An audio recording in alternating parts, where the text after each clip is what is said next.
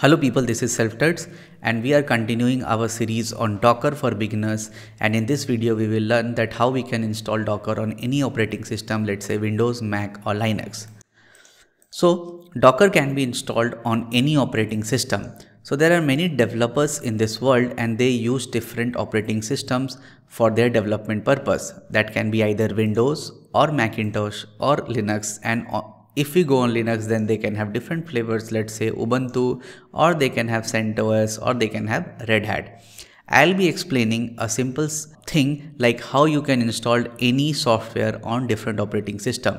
Before going on to the details, let's understand two things. First is like whenever there is an operating system, so we can have different versions of the operating system. So let's say for Windows, you can have Windows 10, Windows 11. If you go for Ubuntu, then we can have Ubuntu 14, 18, 20, and currently I think it is 22. For Mac also we have different versions like Mac Camry, or there can be some different versions of Macintosh which can come into the market. And if we talk about the software, then a particular software, let's say Docker, can also have their different versions. So it becomes really difficult to find a particular blog or a particular post where you can see that okay, this software version or this Docker version can be installed on this version of Windows. So it's better whenever you are trying to do an installation, go and read through the original installation process of that particular software, and it will help you to install that in any operating system.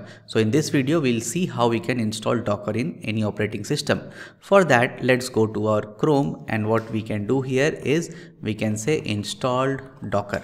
In the first link only you will get the official documentation for Docker installation. You can see here we have installed Docker engine, and this is docs.docker.com. So let's go here, and here if we come, you can see they have written a very good documentation, and you can choose your platform. So platform means what? It is the operating system. So you can use Docker Desktop for Linux, you can use Docker Desktop for Mac, you can use Docker Desktop for Windows. So these Docker desktops are graphical user interface. You can also use the server mode. So let's say we don't have graphical user interface of Ubuntu 20, which we'll be also using in this course for doing the development purpose related to Docker. So a operating system can have a graphical user interface also, or they can be a server based, like there's no graphical user interface and you will just use the command line. So if you see the server mode, then you have CentOS, Debian, Fedora, REHL, Ubuntu, and there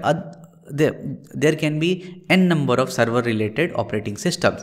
And for graphical user interface, you can have like Windows has its own graphical user interface, Mac has its own. So you can follow this link and then go to each step and then finally install it on your operating system. What we are using is Ubuntu 20 on our Windows WSL. So let's not go into the details. Let's say we are using Ubuntu 20 as our server where we'll be installing the Docker. So let's go here, and if you see here, this is our Ubuntu 20 server. I have already Docker installed here. So if I see Docker, so you will see that okay, Docker is already present here. But if you want to install, so just go here, Ubuntu, and then finally you have the pre-requirements, OS requirements, installation method, and you can have list of commands which you can generally use. So you need to just go through it. Like to install Docker engine, you need 64-bit version of one of the Ubuntu versions, so it is 22, Ubuntu Bionic 18. For older versions, you need to first uninstall it, so for that also you have command. So let's go and see the installation method. So there is Docker engine, which is Docker Desktop for Linux, and you can also do it manually and install using the apt repository. So we all know that the default package manager of Ubuntu is apt, and you can use these commands to basically install it. So what you need to do, just copy this command, download, add Docker's official GPG key, use the following command, do the update because we have added new repositories and everything, and finally we will be installing Docker using this. So just copy this command and then your Docker will be installed. So see why I am going through this process, because later on the operating system version can change and then your Docker version can also change. So whenever you are viewing this video, so you can follow that particular version of your operating system and the Docker, and then finally install it. Let's go back here. If you want to install it on, let's say, Macintosh, so you just go and click here, Docker desktop for Mac, and you can just see that, okay, double click on the DMG file. First you need to download it.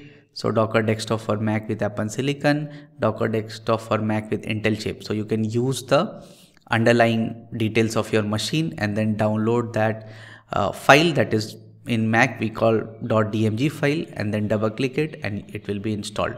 Okay, you can also use the command line to install it. So these are the command. So this process really becomes useful because later on, after 2 months or 3 months, if you are seeing these videos, so these versions can change and you can just go to a particular operating system, either the graphical user interface based or the server based, and just follow those commands and you can install it.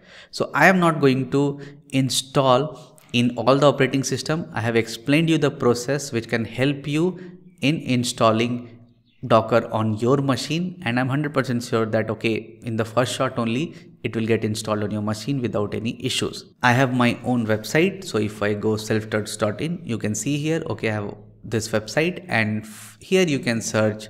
I have already uploaded a blog post on how to install Docker on Ubuntu 22.x. Later on, I'll be gradually uploading it for different machines, so it can be really useful for you to just copy and paste the commands from here. So I'll be adding new blog posts related to different operating systems and Docker versions, so that it becomes easy for you to just copy and paste from here and then download it on your machine. But the first process that I have explained is really useful for any software to install. Always follow the official documentation and it will really help you. So hope you like this video, hope you like my channel. Please share these videos with other people and please subscribe to my channel. Thank you.